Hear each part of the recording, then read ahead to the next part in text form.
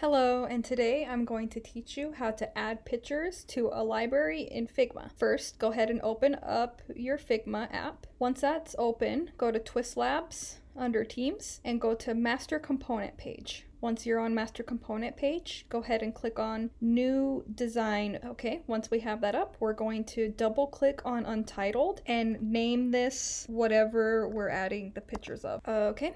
Once we have done that, we're going to go ahead and go over to our folder with the images. When you're adding pictures to Figma, make sure that you add 10 to 12 pictures at a time. Any more than that, I've noticed that it will not load or preview correctly. I selected these pictures and I am going to grab them and drag them over to Figma. Okay, once I've dragged them over to Figma, it will say adding images, and I'm going to let that go ahead and load. It may take a few minutes depending on the size of each of the images. It's best not to click on anything or touch anything in Figma because it will freeze up, so just give it some time. Once the pictures are in Figma, you will notice all of them in your layers panel to the left, and it immediately zooms it in to 100%. I'm going to zoom out of it using my trackpad, and I zoom out of it to 2% to be able to see all the pictures. At this point, I'm going to go ahead and click on the top picture in the layers panel. I'm going to hit Shift,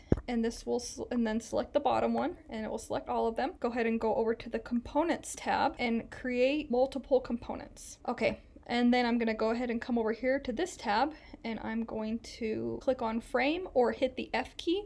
And this, you will go ahead and start at the top of the first picture to the left a bit. Click on it and drag it to cover all of the photos. Double click on frame, and I'm going to name this what the pictures are. So flowers 1. Once I've done that, I'm going to go ahead and click out of it. And now you'll see that it is prepared to be in a library. I'm gonna go ahead and go to my assets tab, and I'm going to click on the book icon. And the book icon is the team libraries icon. And you'll see that this is where I'm at right now. And it says there are no components or styles. If this is happening, that means that it does not want to publish them to a library. And so how to fix that, and you can easily tell if this may happen, it's because the picture, the name of it begins with an underscore. When it begins with the underscore, it's telling the program to hide these pictures from a library. So any picture that starts with an underscore or a period, that means that they will be hidden if you try to add it to a library. So how to get that to not happen is either make sure your pictures do not have an underscore or a period at the beginning, or if they do and you can't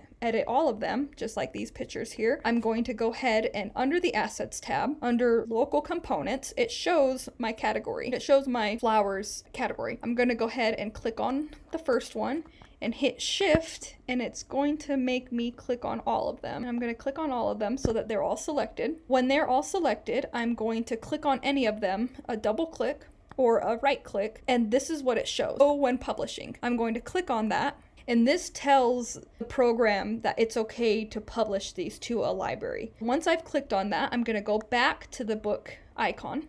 And this is where it shows published. Okay, awesome. So now I hit published. This shows all of the pictures that I'm adding to a library. There are some times where there's a few of them that are not selected. So double check if they're all selected. Just a quick scroll. And if they're not, you could just click here at the top on changes and it will select or deselect. Publish, and then it's going to go ahead and publish the library. These were the first ones, and I want to give you an example of what happens when the picture does not have a title that has an underscore or a period. Photos right here do not have an underscore or a period. So we're going to go ahead and do these ones so that you can see the difference. Okay, let's see. Adding to our library, adding to the page. I'm gonna go back to our layers panel. I'm gonna go ahead and hit Shift on the top picture, and then I continue to hold Shift and I select the bottom. This selects them all. At this point, I'll go to my component, create multiple components. Great. I'm going to hit the F key to create a frame around them. I'm going to double click frame 1, and I'm going to put flowers 2. I'm going to go ahead and go to my assets tab. I'm going to go to the book icon, and you'll see it immediately shows publish 8 changes. Go here, make sure that they're all there and they're all checked. Publish. Okay, great. So that means that now these are in a library. I want to go and double check and make sure that they were put in a library and that I can preview them from any other file. So I'm going to open up a new design file, and this is going to go ahead and open up an untitled file. You want to make sure that they can be previewed in other files.